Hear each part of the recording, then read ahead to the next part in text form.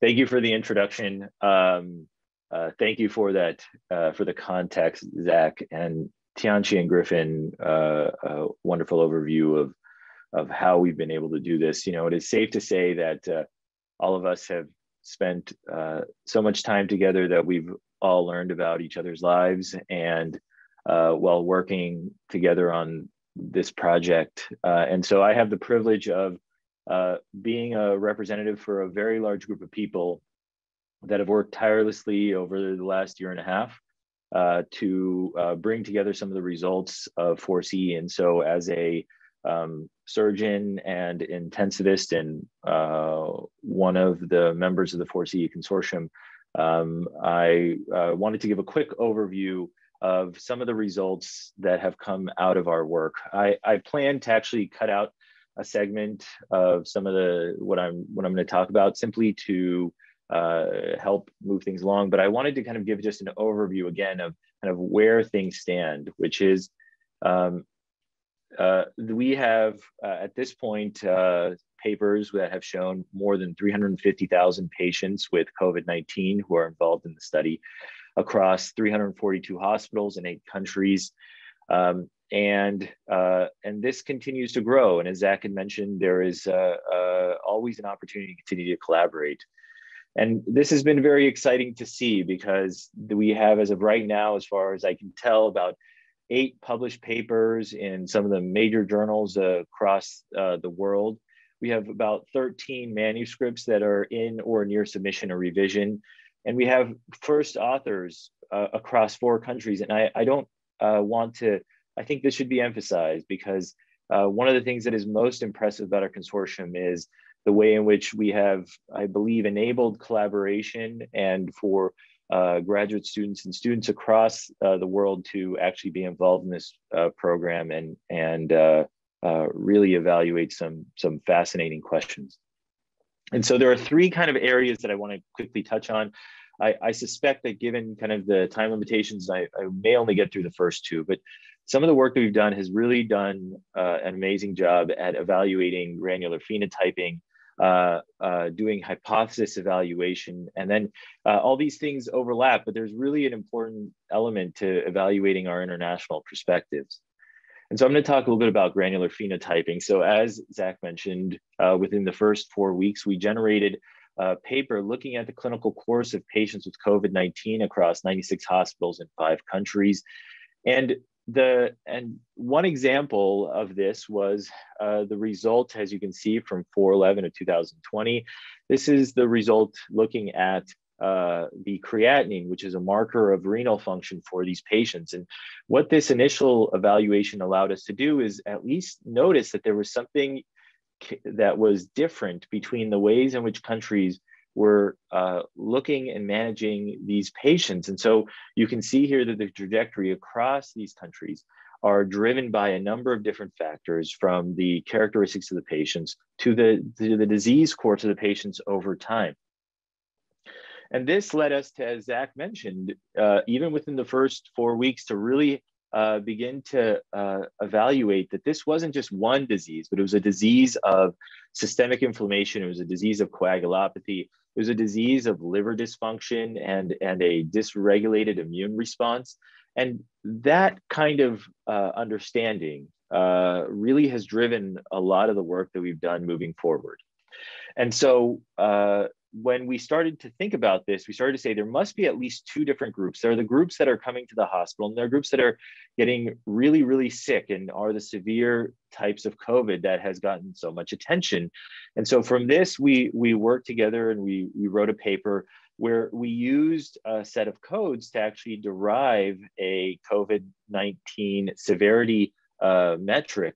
And this was using what was a very novel evaluation, which was an OR logic of you looking not necessarily at values of things, but the presence of certain severe medications, severe diagnoses, severe laboratories were indicative of the kinds of disease that the patient was undergoing. And this brought together about 100 codes. And when we did the validation, we looked at ICU admission as an outcome to collaborate or correlate our results. And what we showed was across different countries that we could generate pretty good sensitivity and specificity for this type of metric, this phenotype. And so from that, a number of papers have kind of cascaded out from that. This was a paper that came after that where we looked at the trajectories and the ability to predict severe COVID-19 using this metric. This was a study with 342 hospitals, 36,000 patients. And what we could see is that there were clear differences across these different patient populations in different countries. But we could also see that when we built prediction models that were based on data from different countries, the transportability that Tianxi was referring to could be evaluated in a way that other groups had not been able to do previously. And this is very important in terms of the broad scale analysis of using these types of models that are trained in one country to be able to provide insights into another. But what we were able to show is even using individual and multi-lab results, we could do predictive models that were similar to each other. We then looked at not only the severe characteristics at one point in time, but then we started to realize as time went on that there were different phases of the different waves of the pandemic.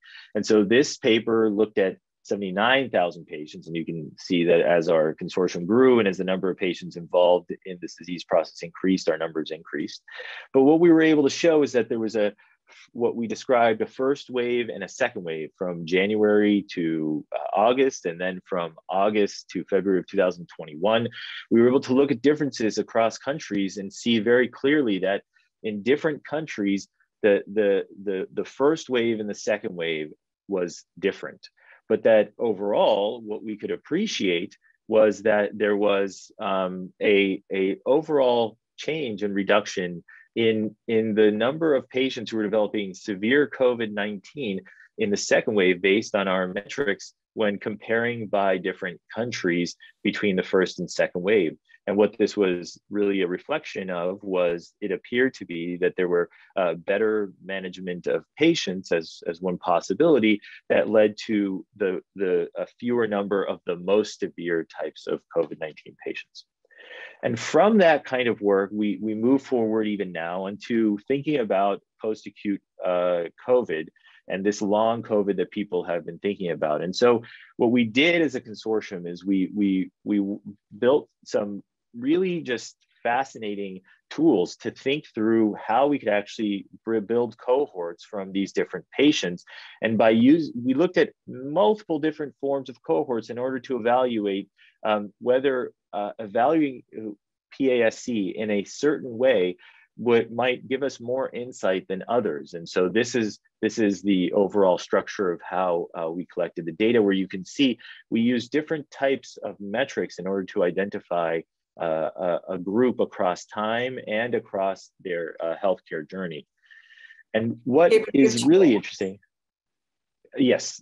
And what was really interesting about this work was the fact that what you can see here is very clearly that there were absolute differences in trends over time. So as you go through from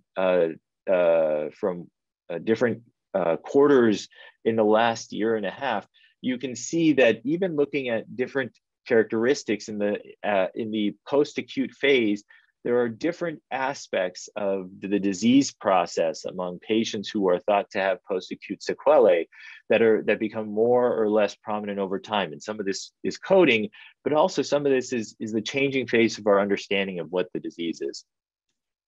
I'm going to just mention one last quick thing about our international perspectives, just to give you a sense of exactly the kind of work that we've been able to do from this analysis.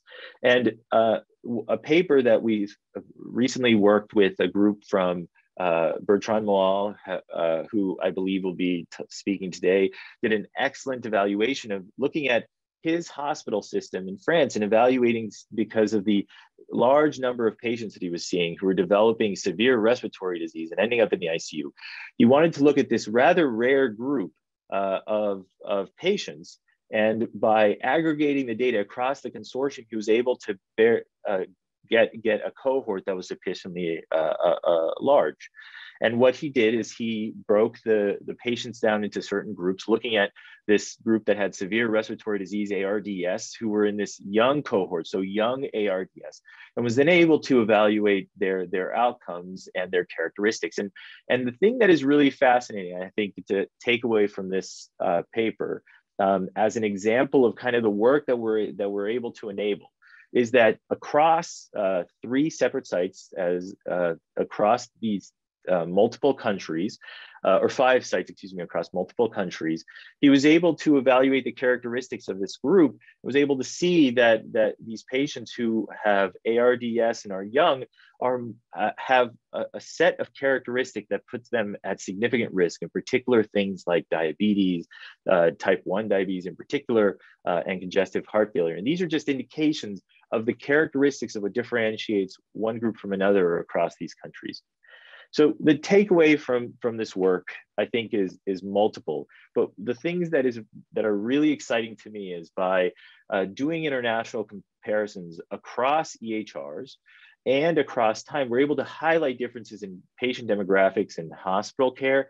And from that, we've been able to work together as a consortium to start to drive insights about the changing patterns of COVID-19 and the diseases that come after COVID-19 that have captured so much of the attention of the media and the medical world. So thank you very much for that. And I appreciate the opportunity to present some of these findings.